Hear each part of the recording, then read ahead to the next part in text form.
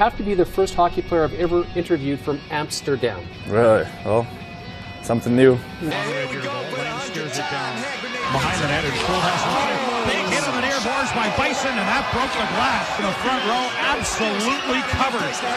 I have in shards of glass. Bartek Bison absolutely crushed Brandon Schultz into the near boards, and we're going to have a delay here, Bill.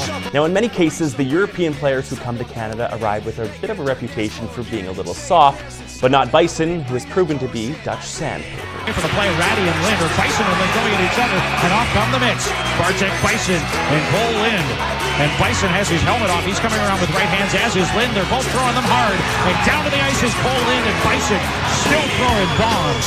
Bartek Bison likes the physicality of the Western Hockey League. Yeah, obviously it's kind of weird. The Dutch guy playing hockey in Canada. Obviously the big sport over there is soccer. Here's a shot, they score!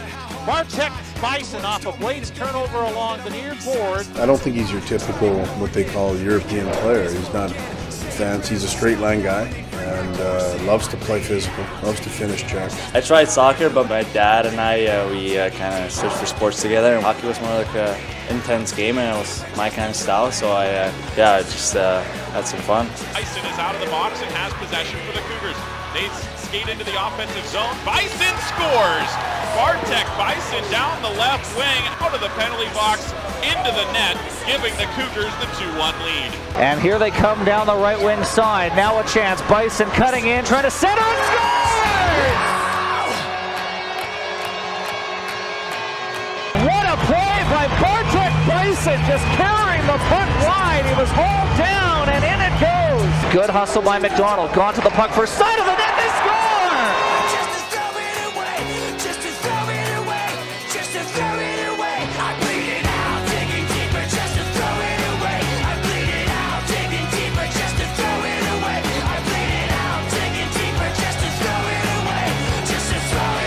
Like, I don't want to be like some European who tried it over here and then came back. I just want to stay here and give my best for everyone.